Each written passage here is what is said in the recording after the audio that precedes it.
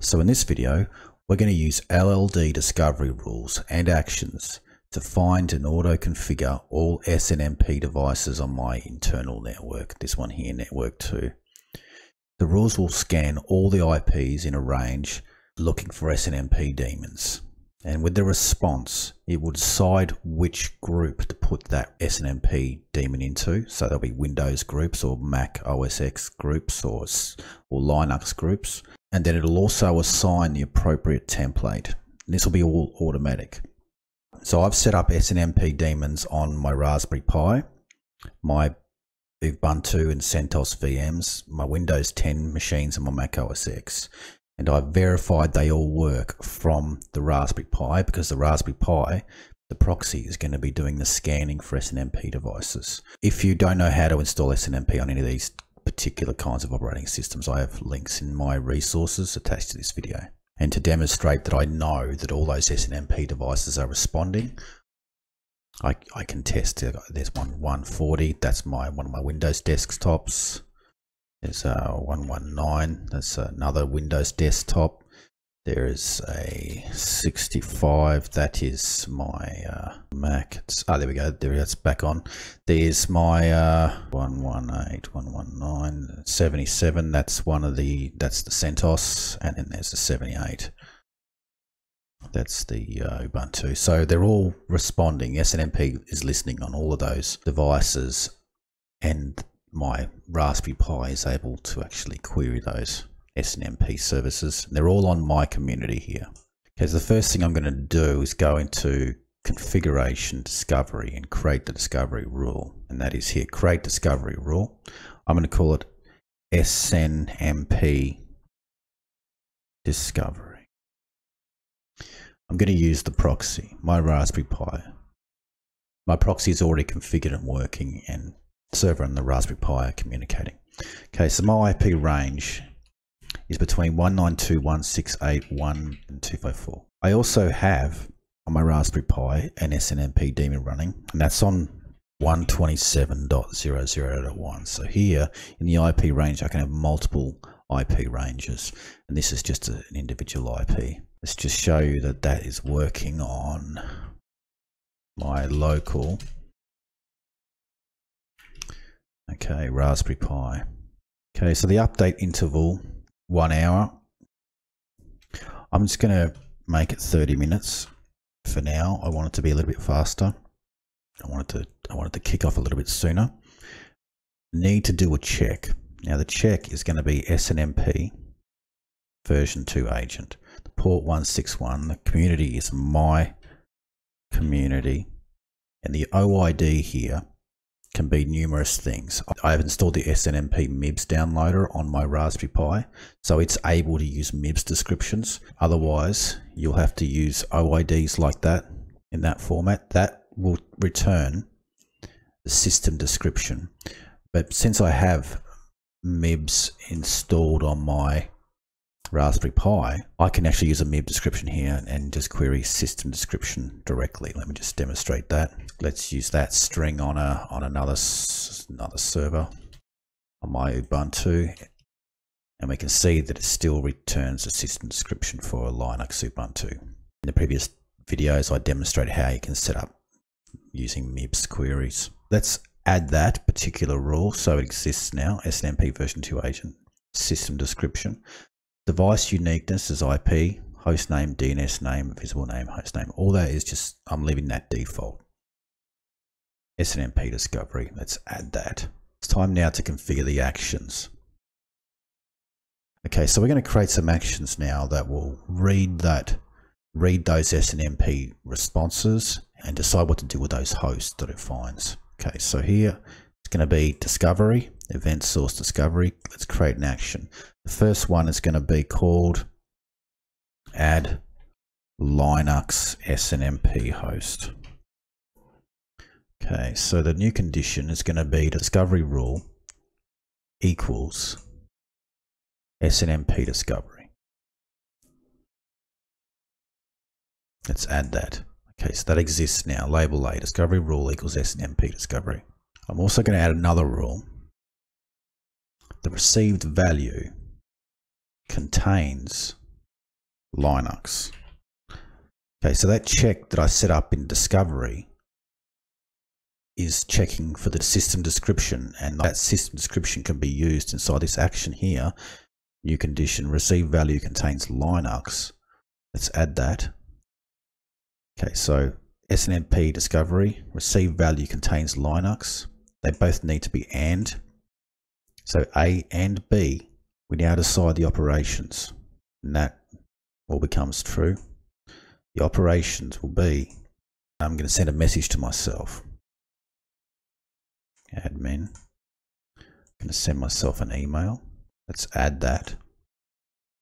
Admin Zabbix administrator via email. I'm going to add a host to a group, and the group is going to be Linux servers. Let's add that. And I'm going to assign a template. Link to template. That template is going to be operating systems, Linux SNMP version 2. Select. Add. That's all good. Let's add that. Send message to users, add to Linux servers, link to templates, template OS Linux version 2. That should auto configure my Ubuntu, my CentOS, and also my Raspbian. So now let's look at the Mac OS X and the Windows 10. Configuration, actions. Let's get this one and we'll clone it. Add a Mac OS X SNMP host. The received value, to remove that, the received value should contain the word Darwin. That's in the system description of a Mac OS X. So let's add that.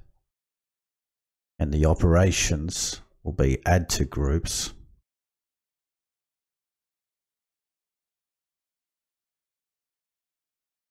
Mac OS X servers. That's a group I created earlier. Let's update. And Mac OS X is very similar to Linux, so I'm just going to leave the SNMP, the Linux SNMP version 2 template, because we don't have a specific Mac OS X template for SNMP. So let's add that. Okay, so add Linux SNMP, add Mac OS X SNMP, Linux Darwin, getting an email, Linux servers OS X. Now to do the Windows, let's clone that again. Add a Windows SNMP host. The received value should contain Windows. Add. And yes, it's operations. We're going to add it to my Windows servers group. Let's update, and I'm going to add it. The template is going to be my Windows SNMP version 2 template. Update. Servers, Windows. Let's add that. Okay, so contains Linux, contains Darwin, contains Windows, Linux, OS X, Windows, Linux, Windows. Okay, so that's all good. We just have to let that run now. If I go to monitoring discovery, eventually we'll start seeing hosts show up here. And they will then also be added to configuration hosts. So I should expect to see quite a few extra SNMP hosts show up here, and they will already be put into the correct group, and they will already be assigned the correct template. And if I leave it even longer, I'll have thousands of items running all automatically. So I'm going to pause the video and we'll come back to that. in about an hour's time, and I'll show you what it looks like. Okay, here's an update about at least half an hour to an hour after I finished setting that up. I can now start to see SNMP requests being sent across the network. I'm using TCP Dump to do this. You can see a couple just happened just then. So it's trying out every single IP address it can. So it's going to take quite a while before it finishes. I didn't have anything at 70 or 71, but I have one at 78. Found OS boxes, and it found Ubuntu 18 VM. These requests are still happening now, so as I record. If I was to look now at the progress of monitoring discovery, okay, so it's found my Mac and it's found my CentOS and my Ubuntu. Okay, so if we go down to configuration hosts, we can see that it's already assigned the template to it as well, the template. So we've got some items there already with some triggers already set up, 5 discovery rules. This is not finished yet, this is still happening. So we'll come back in about another half an hour to an hour's time to look at the progress. Here's an update, all my hosts have been found. 1, 2, 3, 4, 5, 6. Okay, so there's nothing else on my network. There's an SNMP device. All the hosts have been configured. They're actually still configuring. They're not available just yet. That's all right, because the discovery rules for each template is actually running now. You know, give it some time and they will become available, and all the items would have been filled in. There's only 11 so far. You expect to see there'll be over 1,000 once this is finished. So all the templates have been chosen. They're Windows, so that's Windows SNMP version 2, Windows. That's Linux, OS boxes of Linux, and a Mac is also a Linux SNMP version 2. If we were to look at one of them in more detail, we can see that the SNMP interface has been set up, monitored by proxy Raspberry Pi, and it's also put into discovered hosts. This is all automatic.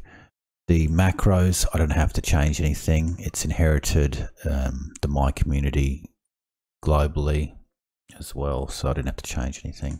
I'll come back again in a half an hour to an hour and see how we're going.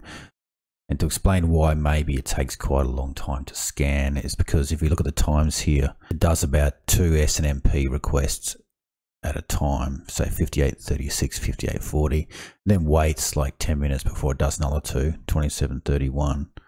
Did another one like 30 seconds later. It's quite irregular on how it does the SNMP requests in the background. I guess that's all about just using minimal resources. Another thing to note is in my configuration of discovery, the SNMP discovery here, in the IP range, that was the last device found, and that was found after this first range was completed. So that was, you know, if I'd put 127.0.0.1 at the beginning, that would have been the first device found. Time for another update. All the availabilities have switched on now, but it's still not finished. Let's try again in another half an hour. Okay, so that's been running for about 2 hours, and all my hosts, well, it's still happening. The Raspberry Pi hasn't finished creating items yet, but there's 262 items on this Windows. There's 424 items on this Windows, and there's loads of triggers and graphs. The discovery is pretty much found a lot of things now. On the Linux servers, there's 79, 82, and on the Mac, there's 117, 50 triggers, 13 graphs, and it's all pretty good. The Raspberry Pi currently is sending out heaps of SNMP requests. It's still actually running this discovery. I'm just going to adjust this to being maybe 1 hour now. It's a bit unnecessary. Update. Okay. There's a whole lot of bulk requests going out now. It's loads and loads and loads. It's working quite hard, collecting lots and lots of data for me. So if I was to look at monitoring latest data, say if I looked at one of the hosts, there's just heaps of items there. Look at that. That is one of my Windows machines. Let's have a look at the Mac apply. There are loads of Mac items to look at. So let's look at a We can also look at the graphs here. So I'm looking at, let's look at the Mac, see what information. We've got some data coming through on memory utilization. It's behind me. On memory, I've got CPU. There's not much happening on the Mac right now. Let's look at this computer here. Discovered hosts, CPU. CPU graph looks a little bit more interesting. Memory, okay, and Ethernet. There we go. It's all just the beginnings. You got the option to also disable it after a while if you don't think you want to keep rediscovering SNMP devices on your network.